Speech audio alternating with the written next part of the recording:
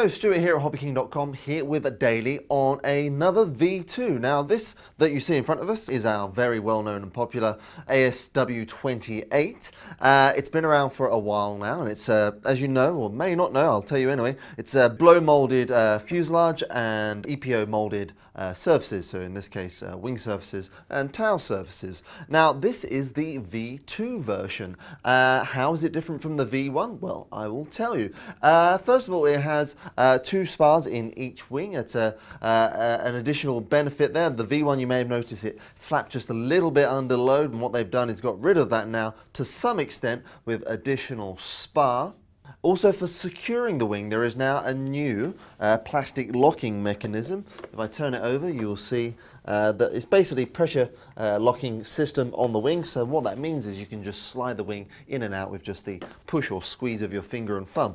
Actually, also, whilst I've got it underneath, one of the other nice features you'll see is the belly wheel now pre-installed in the model. Now, as I've got the model in front of me, I'm going to go around and show you the underside again.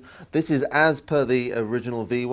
4 servos in the wing, flaps and ailerons, and then you've got 2 in the tail, one at the T-tail that is, one for the rudder and one for the elevator. As you can see, you can mind the wingtip there, lots of additional reinforcing carbon fibre and plywood spars, all exactly what you're looking for on an electric sailplane such as this. And it is a sailplane, let's not get away from that. And what that means is, especially nowadays with FPV, it's actually a very good FPV rig. I know the good guys out of the UK warehouse have a bunch of these, and they're actually on an airfield. That's where the warehouse is. So most lunchtimes they take their AS28s out with an FPV module on here. I say module, they've just mounted either a pan and tilt or they're FPVing through a GoPro, and they have a stack of fun with this up in the clouds over that private airfield. So if you're looking for an alternative FPV rig, something a little bit different and not so obvious, the ASW28 is a good candidate for that.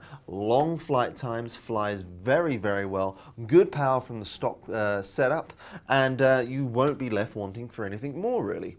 Now, whilst we're talking about setup, it is the same brushless outrunner. That is a 4018 850 kV brushless outrunner pre-installed, and that comes with a 30 amp speed controller. The canopy attachment is still the same as before with those little pressure nuts, if you like, and if you look inside there, you'll see lots of pre-installed plywood for both reinforcement and for installation of your receiver and your battery. There's all the servo leads you would expect, and of course that 30 amp speed controller comes with an XD60, of course pre-installed. Now you see there is a lot of room in there. It is designed primarily for quite a small battery considering the size of the model. It's a recommended 1500 milliamp hour. In fact, you of course could run a 2200 milliamp hour 3-cell in there very, very easily. It will take the extra loading with this generous wingspan, so wing loading will not be a problem. And with that extra capacity, you can run that additional FPV system I mentioned, which is a lot of fun with this model. So there it is. That is the new HobbyKing ASW28 V2. It's a 2.5 meter, so well over 80-inch span electric sailplane. It's on the new items page now and under the glider category of HobbyKing.com. So please subscribe to our YouTube channel here and click below this video for a link directly to this product. And I'll see you for the next Plane Daily very soon on HobbyKing.com.